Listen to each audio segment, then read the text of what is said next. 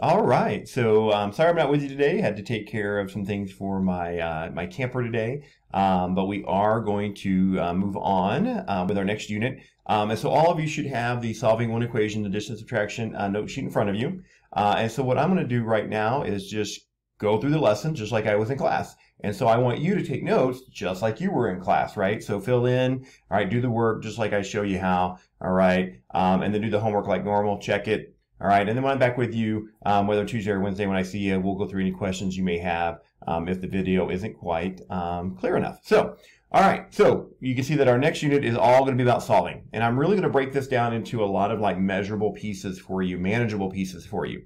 All right, so you may know how to do some of this, and what I show you might be slightly different than what you've learned in the past. So just be open to maybe a new approach, all right, that I may be showing you. There's a reason behind the method, and I'll dive a little bit more into that as we move through the unit, all right? And so hopefully it'll become a little bit more clear to you if it's not clear to you after what we do today. So what I want you to do, all right, is go ahead and pause the video and do the opener here. Just answer these 4 questions real quick, then turn the video back on and we'll see how you do. All right, so this is one of the properties we talked about in our last unit, right? So the zero property for addition, right? So how do we make something zero? And we always add opposites. So -8 plus 8 would be 0. 10 minus 10 is equal to 0. 5 plus -5 would be 0. All right, 12 minus 12 would be 0. So that's going to be one of the big key pieces that we're going to use, all right, when we're solving equations, that we're going to get, all right, if anytime we have addition, subtraction in the problem, we're going to get it equal to 0. Because once we know it's equal to 0, we always know what the next value is going to be, all right? Because we know to get to 0, they're going to be opposites, all right? And that's really what this slide says here down in the lower left, right? So that additive inverse property of addition, right, which we've already talked about, right? So how do I get 0 when I add? I have to add opposites, right? So if I have a positive number, I have to have its opposite as a negative or vice versa. All right, so we're really going to just take that and we're going to use that property 2 times, all right, in our one-step equations today. So let's go ahead and look at number 5 here. All right, just moving right along. So notice 9 plus x is equal to 12. Now, most of you, a lot of you can probably solve that right now just from common sense like we did in our last unit. All right, so you can probably look at that and say, okay, 9 plus what is 12? And you're going to say x equals 3. All right, now, that works really well, all right, if you know the math fact. All right, now, what if we don't know the math fact? And this is where getting something equal to 0 will help us. Now, this seems a little long for this problem, but hopefully it'll make things a little bit easier, all right, as we move forward. So now, when we look at, all right, this, if I wanted to get this equal to 0, I have a positive 12. So to make that 0, I would subtract 12. Now, probably know this as well. Whenever I do to one side of an equation, I have to do to the other side of the equation to balance that equation.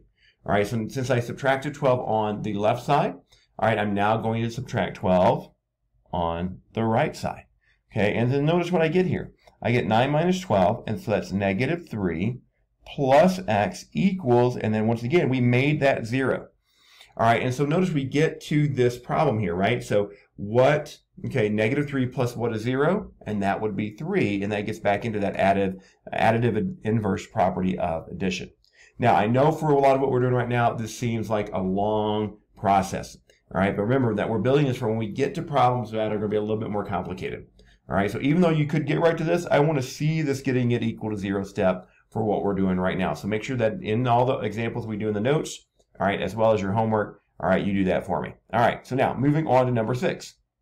All right, so I see I have addition. All right, so I want to get this addition problem equal to 0. So now I look on the right side. How do I get -2/3 equal to 0? Right? I add 2/3. Right? That makes that 0. And I'm just going to bring that equal sign down right there. And I'm making that side 0. Now, once again, I got to balance the equation. So I need to add 2/3. And this gets back into that combining like terms. Right? So I can only add 2/3 with another number. And what's that number on the left side? That would be 3/4. So add 2/3 right there. All right? All right, now once again, if you know how to add fractions, great. If you don't, well, that's why we have a calculator, right? So you just want to do, all right, 3/4, right, plus 2/3 on your calculator. All right, and you're going to get about 1.4, all right? So 0.75 plus 0.66, all right? And you can, if your answer gives, or your calculator gives you an answer with a fraction, great. If it doesn't, all right, go ahead and write it as a decimal. And I'm going to just take All right, 2 decimal places right there. So x plus 1.41. Now, here's why the zero property is great, because I know, right, even though this is kind of a different kind of number, I know what it has to equal to. It has to equal to its opposite. So since I have positive 1.41, that means x has to be negative 1.41, just like so. All right, now, looking at number 7 here. So I have another addition problem here. I want to make this equal to 0. And when I look on the right side, I have a positive 7.1.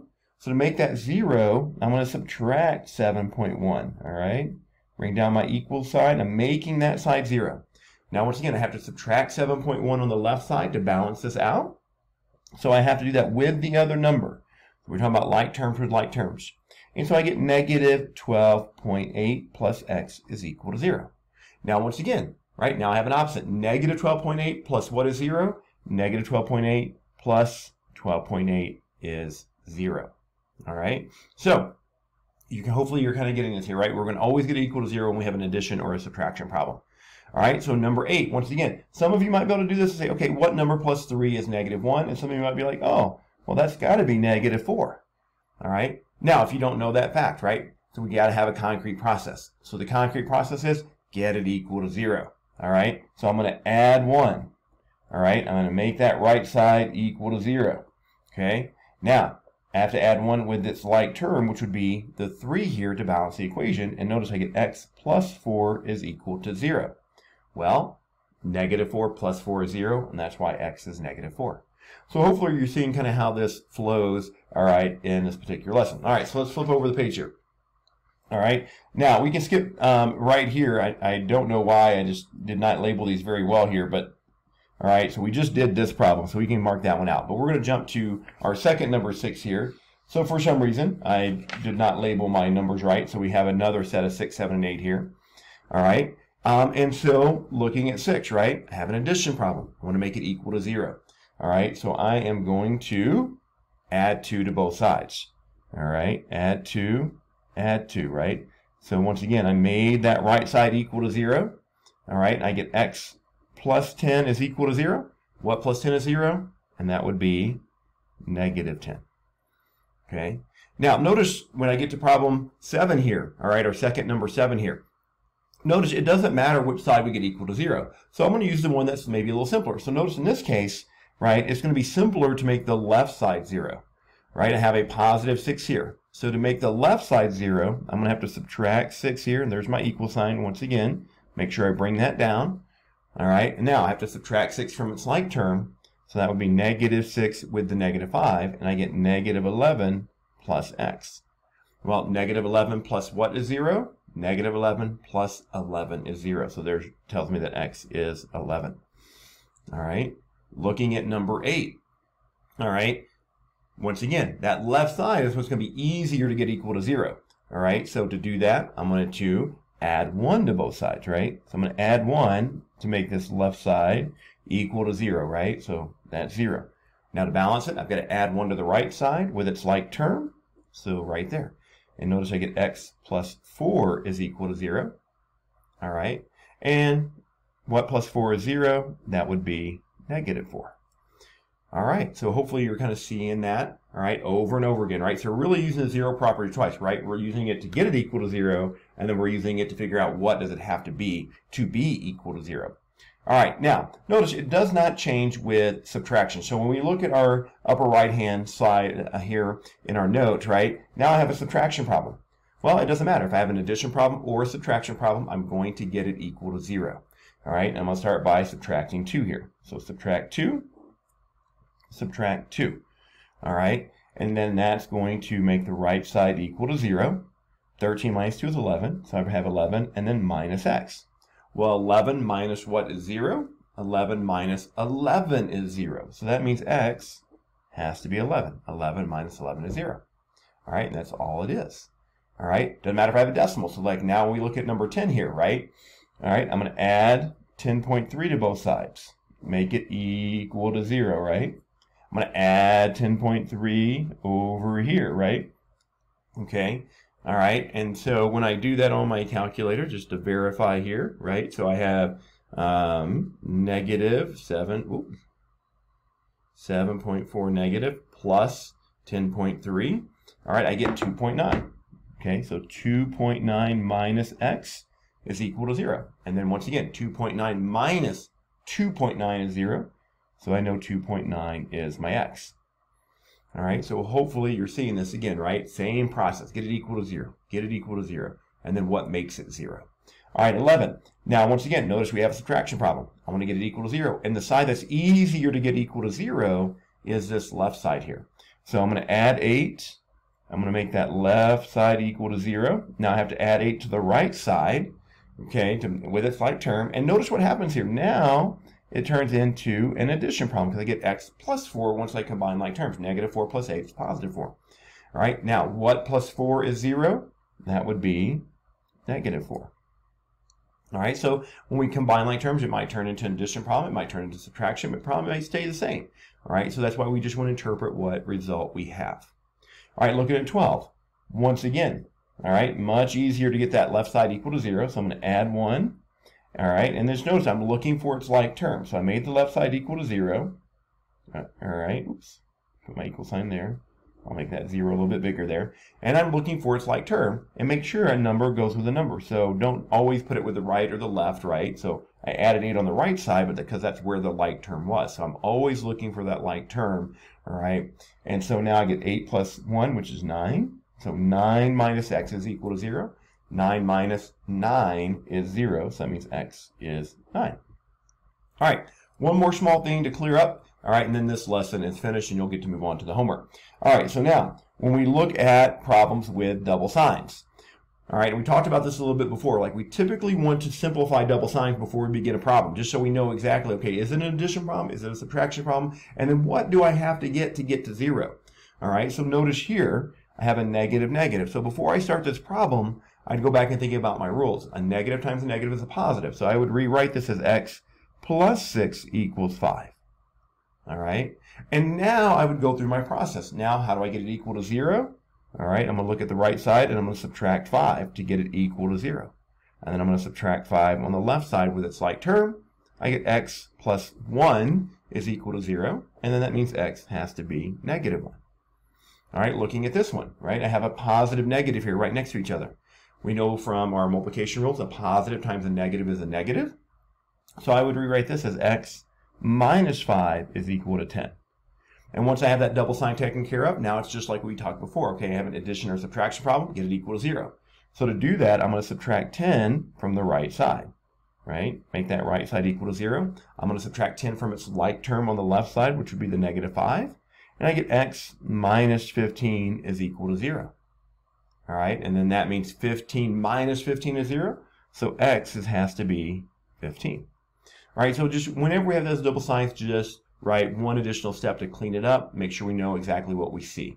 All right, let's look at our last 4 example problems here.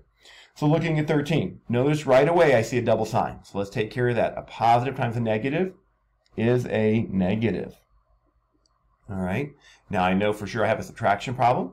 I'm going to get it equal to 0. And the easiest side to get equal to 0 is that right side. So I'm going to subtract 12, and that's going to make it equal to 0. And then I'm going to subtract 12 from the 3. All right, or the negative 3, I should say. All right, those are like terms. So I get x minus 15 is equal to 0. All right, so x minus 15 is 0. 15 minus 15 is 0. So that means x has to be 15. All right, 14. All right, once again, hopefully what stands out to you is that we have that double sign. So a negative negative here. And we know a negative times a negative becomes a positive. So I get x plus 4 is equal to 9. Now, once again, I'm going to make it equal to 0. All right, the easiest side there is that right side. So I'm going to subtract 9, make that right side 0. I'm going to subtract 9, all right, from its like term, which is the 4. And I get x minus 5 is equal to 0. What minus 5 is 0? That would be 5. 5 minus 5 is 0. So that tells me what x has to be. All right, down to the last 2. You guys are almost there. All right, and then hopefully you have a good amount of time to work on the homework and finish the homework. All right, so now, all right, looking at the right side here, or excuse me, yes, our right side here, we see the double sign again, a positive negative. So I'm going to simplify that, right? So a positive negative, all right, becomes x minus 4. And then once again, I'm going to get it equal to 0. The easier side to get equal to 0 is the left side. So I'm going to subtract 1 from the left side, and I'm going to subtract 1 from this like term on the right side, which is that -4. And notice this turns into the same problem we just did, x minus 5. All right, so we already know 5 minus 5 is 0, so there's our answer for x. All right. And we'll wrap up one here with, all right, that big F-bomb in math, the fractions. All right, here we go. But notice before we get to the fractions, we got to take care of our double signs here. All right, so a negative negative becomes a positive. So I have 1/4 equals x plus 4/5. All right, I'm going to make it equal to 0. So I'm going to subtract 1/4, right, on that left side, because that's the easier side to get equal to 0, minus 1/4. All right, so x, and then once again, no big deal, right? If you don't know, all right, how to add or subtract fractions, we'll just use our calculator, right? So I'm going to do that right now. So 4/5, all right, minus, all right, 1/4. All right, and I get 0.55. All right, so plus 0.55. And then once again, x plus 0.55 is 0. So I have to have its opposite. So that means x has to be negative 0.55. All right, so that wraps up, all right, our lesson on, all right, solving one-step equations. Now, what you should do now, right, so you're going to get a worksheet for homework, right? You should do that worksheet. You complete it. Now, once again, you should also get your assignment sheet. Now, once again, a very big part of this class, right, is that after you do the homework, you need to get into Schoology, which is where this video is, so you should already be in Schoology. All right, once you finish the homework, open the answer key, check every problem, right? Use a highlighter, right? Check, circle, right? Check if it's correct, circle the number if it's wrong, right? Put your score in your assignment sheet, and then, all right, try to fix anything that you did not get right the first time, okay? And then I will see you guys next time in class. All right, take care.